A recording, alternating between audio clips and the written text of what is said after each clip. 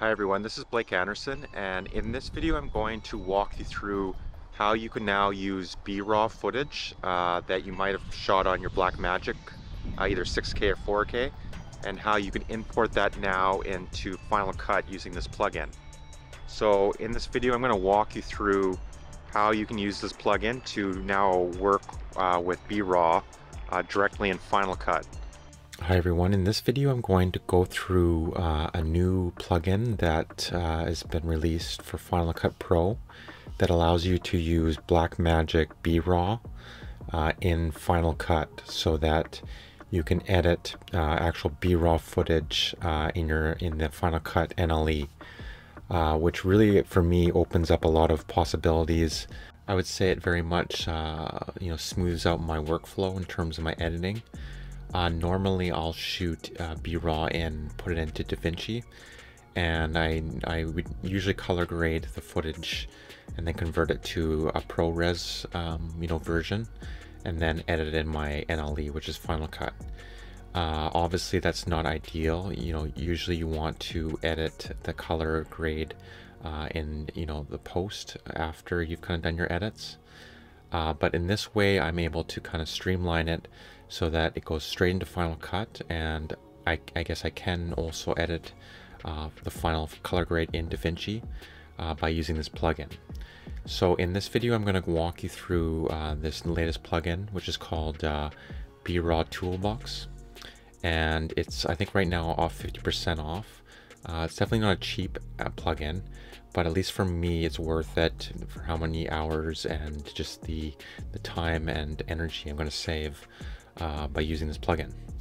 So what makes this great is that you can import the BRAW footage, gives you a host of different metadata, and then allows you to still adjust the color temperature, the exposure, the ISO, also the tint of the video clip.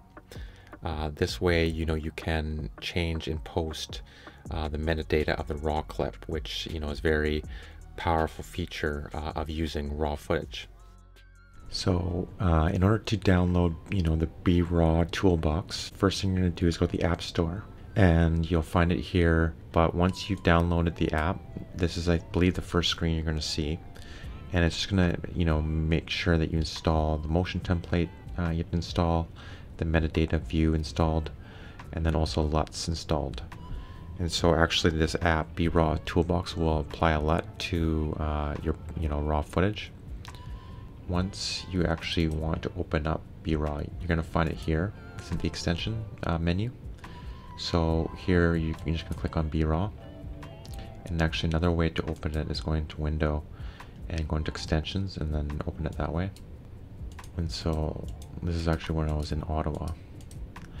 But so when you import the BRAW, the Blackmagic software, you're able to edit some of this data as well. But in this case, just shot all in 23 frames per second. And in here is where all the camera metadata is and where you can actually adjust it. So because I shot a darker shot or even brighten it up a bit, that's how I do that.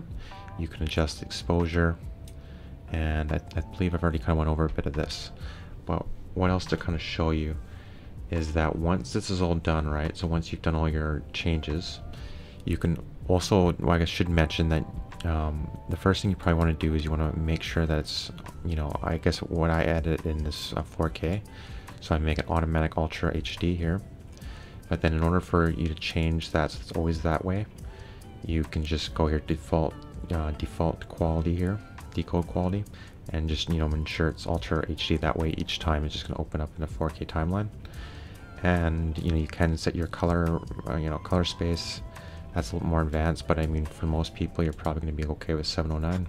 And what you can also do, let's say you want to copy all this data right to another clip, you just have to go here and click copy checked items, right, and it's going to say okay, and then your next clip you can go and you can just apply check to all. Are you sure you want to apply the check? Yes. So I believe it applied but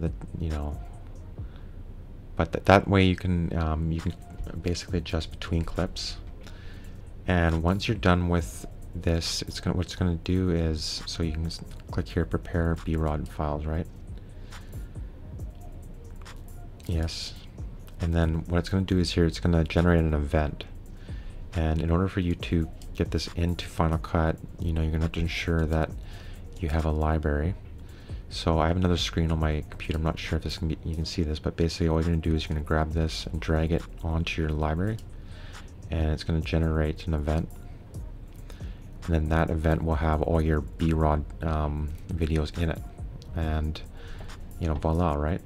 So if you do like this video, please like and subscribe. Thanks and have a great day.